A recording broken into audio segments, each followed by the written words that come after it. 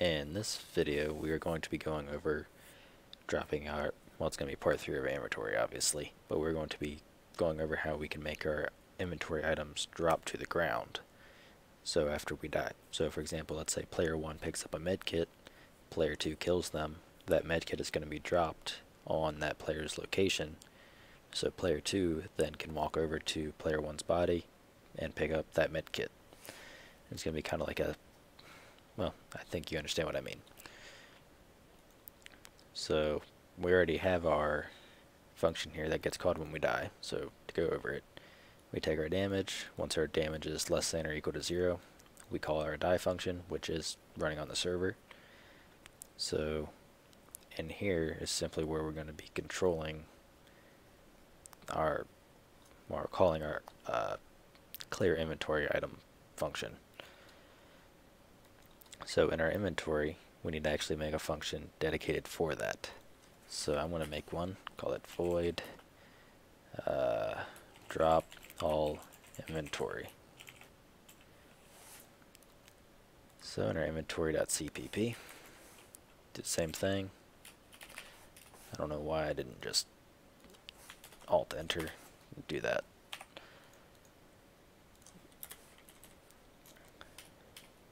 Alright, so in here we want to loop through all of our items in our item array. So for a pickups, pickup, then items, because that's our array name. And we have our remove item function here. I do kind of want to delete, let's change this to drop item instead of remove item, so that way it's a little bit more clear, because we're going to be calling this continually through this function here. Also, let's drawer check, so if role equals role authority, and I messed up, get owner role,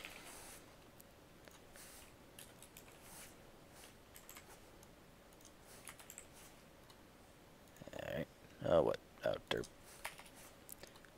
Alright, so here we simply call drop item and pass in pickup. Now in drop item, we're going to be removing the item from our inventory as well. Actually, we really kind of don't need to, but it wouldn't be that bad an idea to, because when the way we have it set up, so after we die, after 10 seconds, our old body gets deleted, so destroyed. That goes for the inventory component, which holds the array of items. Yeah, if I remember to, we'll do it. So what we want to do is go ahead and get our location as well, because that's where we're going to move it to.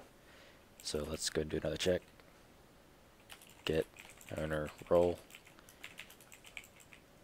Make sure it equals the server, so role authority, and we're going to do what we did previously. In our inventory, we're just going to pass in false, so item in inventory false, and we want to drop the item. So let's go ahead and get our location. So let's see here, f vector location equals get owner get actor location, and we'll just leave it there for now. I want to show you here in a minute how to kind of randomize it a little bit. Now if we go over to our pickups, currently while we are set to replicate, we are not set to replicate our movement. So if we go from the center of the map to the top right corner of the map with this object, it is not going to be replicated. So what we need to do to replicate that is do b replicate movement, set that to true in our pickups.cpp. That is already set, so this we actually need to call it. So in our die function, I want to do this at the very top. We're going to go from our inventory component to drop all inventory. All we do is simply call that. We should be, we need to set the item's location, so item set actor location, to be our new location.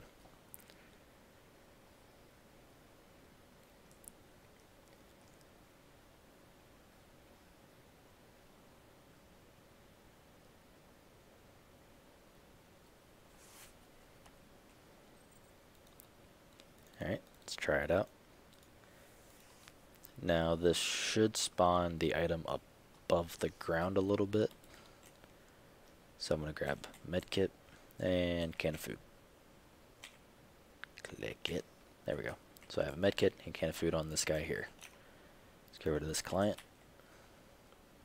Shoot him once, shoot him twice. He has died. And you can see the medkit with the can of food, but they're centered and inside of each other. But we can in fact pick them both up. If I can click it. So now the can of food and medkit are on this guy. So let's move over here and shoot him as well. As you can see, there it moved. So let's go ahead and randomize it a little bit. This is extremely easy to do. And I'll end up fixing the the item hovering over the top in a separate video, because that's going to be just kind of when we start polishing things up a little bit. But that is very easy to do.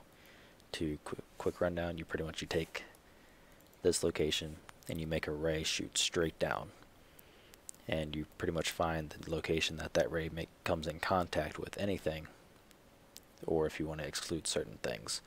So once it comes in contact with, let's say like the ground, the floor, whatever, you're going to go off that location instead of this location. So you're going wherever that ray / line intersects with the ground.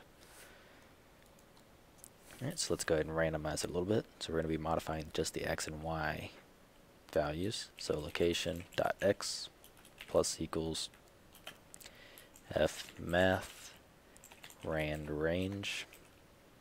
And I'm going to do -50 and +100. So remember, this is in centimeters.